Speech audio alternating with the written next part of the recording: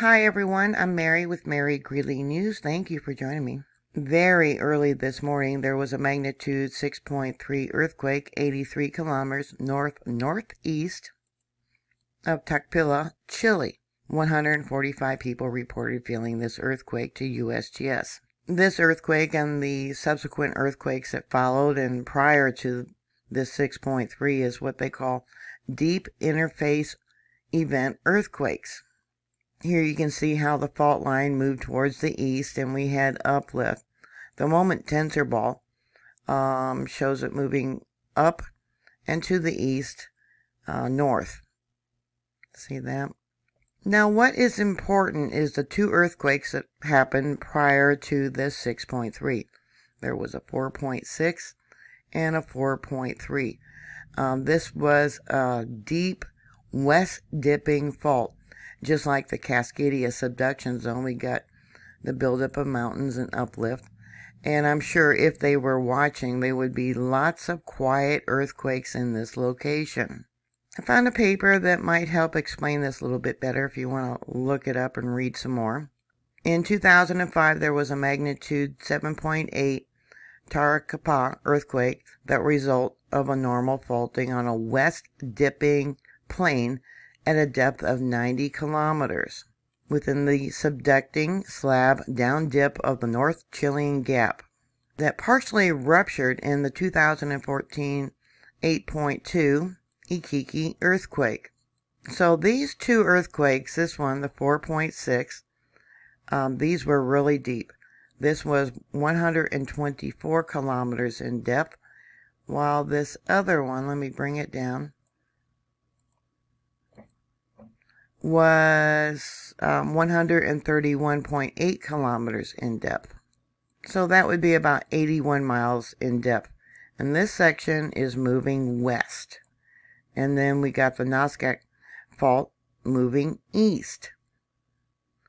They're going to be talking about this probably, in the future in some research paper, talking about these deep plate interface events. All these yellow earthquakes is what EMSC listed that USGS didn't report. So we have a setup here similar to what happens along the Cascadia fault zone.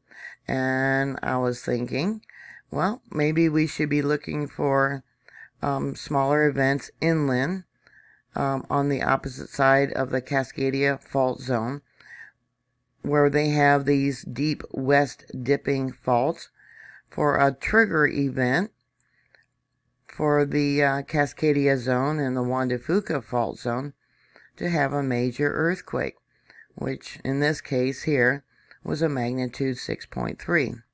I have talked about how geology is about 50 years behind compared to other sciences, and they didn't know about these interplate earthquakes or quiet earthquakes until it was identified to have happened in 2002 in Japan.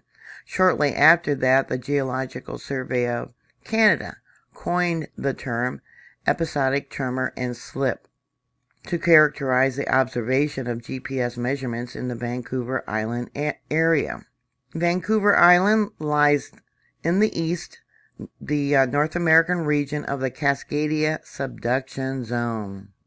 Now they know there that because of the twisting, let me open this up for you, the twisting of that part of the continent, they have earthquakes about every 14 months or could have the potential of a large earthquake every 14 months.